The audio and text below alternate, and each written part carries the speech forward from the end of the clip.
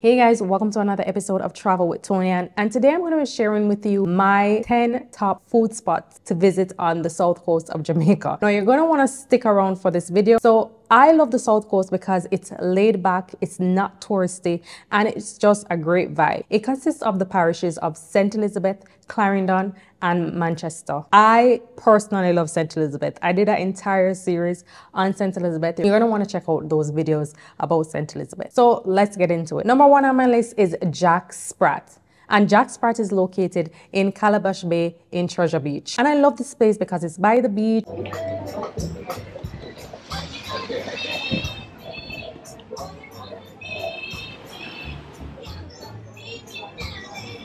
And have some great seafood. Now, the beach is a public access beach. You're able to access the beach. You're not allowed to carry food in there because the restaurant Jack Sprat is there. And what they're known for is their pizza. I heard that that is their best item, their pizza. And Jack Sprat is just a great venue for chilling with your family and your friends.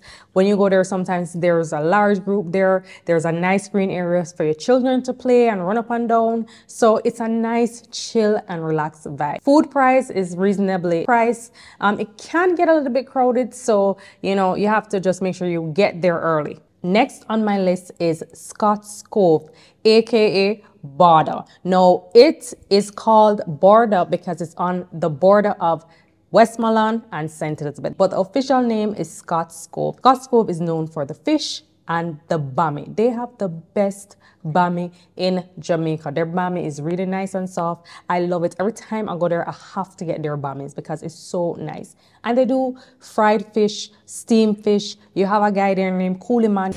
So when I stop at Border, just stop at order. Me name Cooliman, best French fry lobster around town. Catch it. He does really nice lobster, like French fried lobster, and it's delicious. It sells good. It's reasonably priced. They also have shrimp, they have soup, they have conch, they have a whole variety of seafood. And when visiting Border, you must check out Marie. Thank you, Marie. She has been so faithful to me, and Cooliman for the nice French fried lobster. Now we're heading to Little Ochi in Alligator Pond in Manchester, and the owner Blackie says that Little Ochi does 75 different seafood dishes, right? So they have lobster, shrimp, conch, octopus. They're known for their jerk snapper. I heard that jerk snapper is good. I never tried it. I ended up going there trying a regular fried fish with jerk corn, which was actually good. Their festival, they have to kind of work on it. It's not the Hellshire style festival, but it can eat. But I enjoyed the environment there. They're right by the beach, so you get to sit down there, take in the breeze. Sometimes the sea can be a little bit rough, but it's a nice seafood place to just go and relax. You go there, you choose the fish, they weigh the fish, you pay for it, and you're seated outside and they bring your food to you. I like it there. It's a nice vibe and the food is reasonably priced. They also do soup.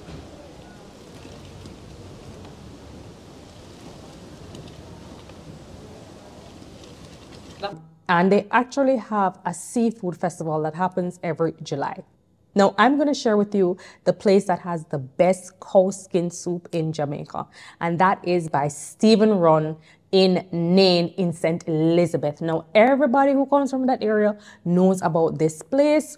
They definitely sell the best cow skin soup. The soup is thick and nice and it's just flavorful. And usually when you go there, you have to get there early because sometimes the food run out and you can't get no soup. But everybody who passed there right by the train line know that that is the best soup and it is so good. People, if you're ever in that area, you need to check out that shop for the best cow skin soup.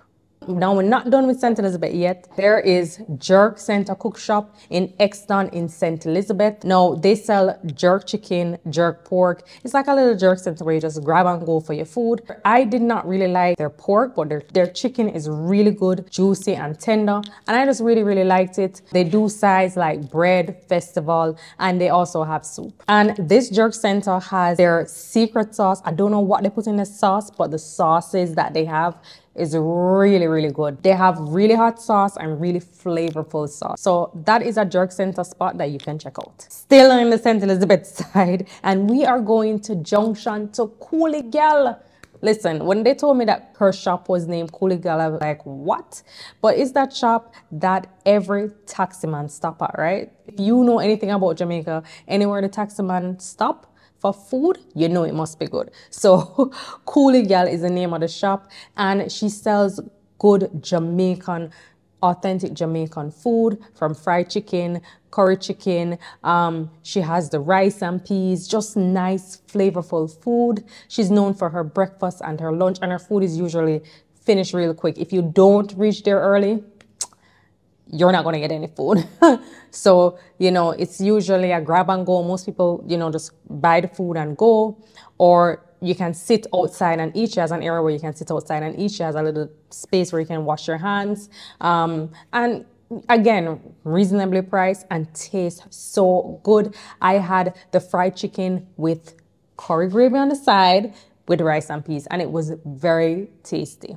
Definitely would recommend her in Junction. Now we are heading to Clarendon for the best curry goat, and that is Morris Fish and Jerk Hut. Now Morris actually has two locations, one in Clarendon and one in Mandeville. I usually go to the one in Clarendon. Like literally, I drive from Kingston to Clarendon just for that lovely curry goat, and their food is delicious. They actually also do other meats like chicken. They actually do rabbit. They have jerk rabbit and curry rabbit. I've never tried that before. I know people who did. I don't know if I want to do that, but they do have rabbit. They have festival there. They have a nice little area that has a bar, and it's a great location for a family outing, to dine out. Really nice. There's actually a Devon House ice cream shop there. You can pre-order your food, pick it up and go. But it's nice, the ambiance is nice. They have a lots of space for you to go sit down and eat your food. Now, next on my list is Melrose Yam Park. This location has been around for a long time, and it is in Manchester. It's a great breakfast food stop. I always go there for breakfast if I'm heading around that side. Based on the name, Yam Park, they're known for their yam, and they usually have roasted yam with cook-up saltfish or ackee and saltfish, and I just love it. And the food is a whole heap. I mean, listen, when they have that roast yam heated and nice and they slap on that butter on it, it's so delicious and tasty. I just love it. It's a great location for a breakfast stop. Another breakfast stop is Juicy Patty, located in Clarendon Park. Now, Juicy Patty is not just known for their patties, but they do good breakfast, and it's a great spot for a breakfast spot. Anytime I'm driving down that location and I feel for something nice and quick, I always stop at Juicy Patty. And one of their go-to meals that I love to have there for breakfast is the Harmony Corn Porridge. Just listen, their Harmony Corn Porridge tastes so good. And they do other types of breakfast like cook-up saltfish, salt mackerel. They have the ground provisions, the yam and the banana. It's really nice, and I love that. And it's reasonably priced, and that's what I love. And they have a drive-through, so you don't have to come out to a vehicle. You can just do the drive-through and just go about your business. I had to add Juicy Patties to the list of places to stop. There is also Lover's Leap, located in St. Elizabeth. Now, Lover's Leap is known for the beautiful views that you have there. I've been there like 3 times. I love it there. It's relaxing, just taking in the cool sea breeze and the views. And the food is also good as well. They do different types of food, from seafood, pastas, you name it, they have it. It's a good space to go and just have a nice romantic dinner or a romantic lunch, and it's really, really nice. And there you have it, guys, my 10 top favorite food spots to visit on the south coast of Jamaica. Now, if you like this video, please hit the like button. If you haven't subscribed to my channel, please do, and thank you so much for watching, and continue to follow me for more Jamaican inspired content.